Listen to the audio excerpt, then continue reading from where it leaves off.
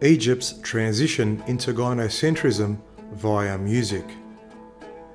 The purpose of this presentation is to demonstrate the transition that Arabic music had gone through in modern times, using clear examples from extremely popular Arabic artists.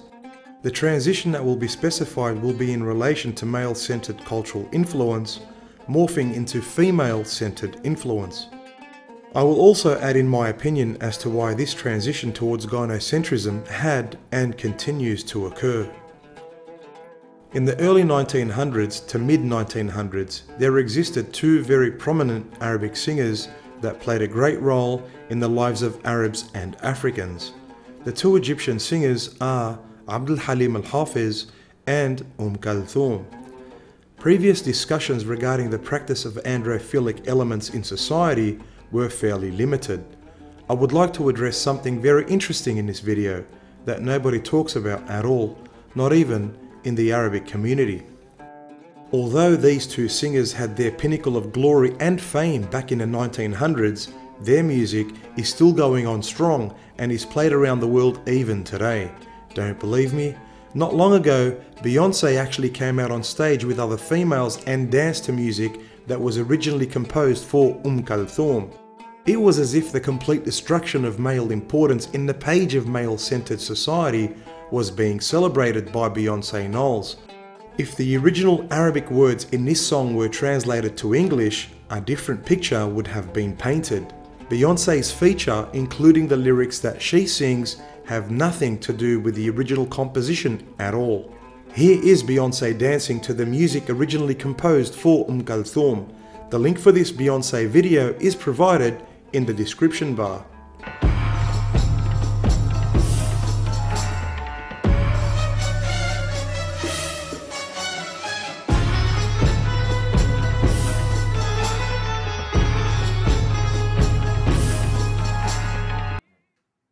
If we listen to Abdul Halim or Kalthoum's music and listen to the words, it would be as if we are going back in time, going back to a completely different world and society.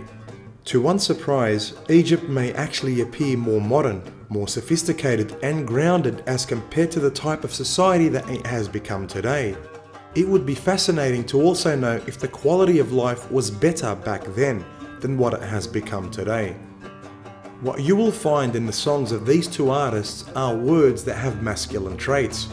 Believe it or not, even the words or sentences that are pointing at a loved one are all masculine. For example, Inta hubbak hayyarni is translated to your love drives me crazy or something to that effect. But the key word here is inta.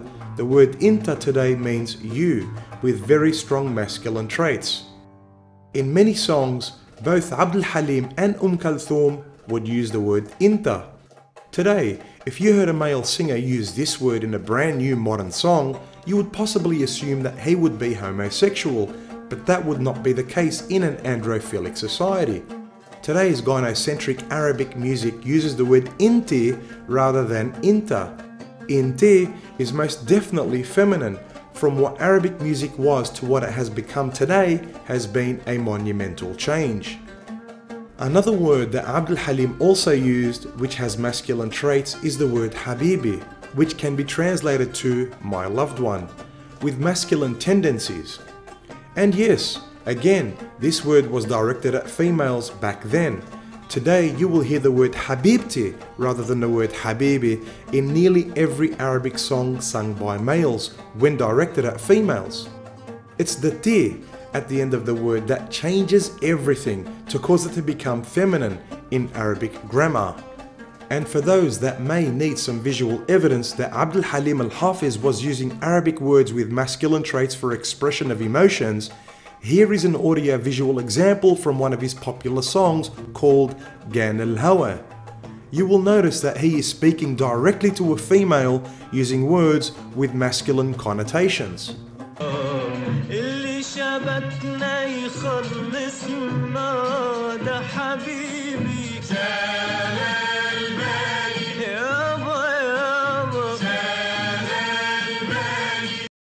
I would like to take the chance right now, due to the visual content of this specific video clip of Abdul Halim, to note that although the Arab Middle Eastern world is portrayed as a female-bashing, female-oppressing society, this is not always the case, as can be clearly seen in this video that was just played. Females happily expressing their sexuality to the point where they may have actually fought off any potential feminists that would shout out patriarchy. There are many other cases in many of these songs where even the word moon is used to define one's lover.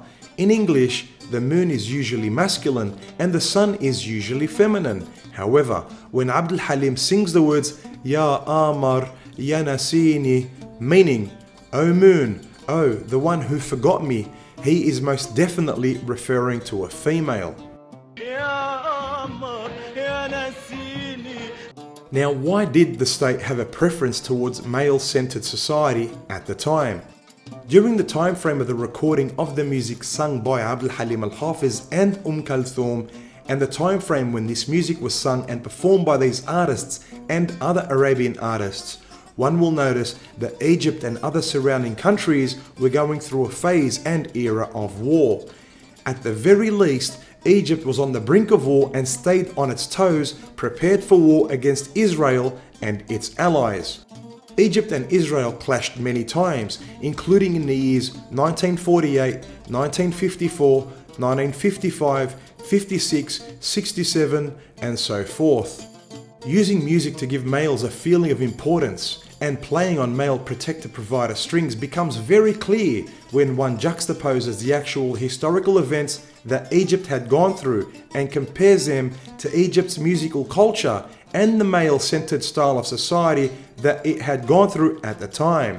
Egypt would use music to rally up its male troops.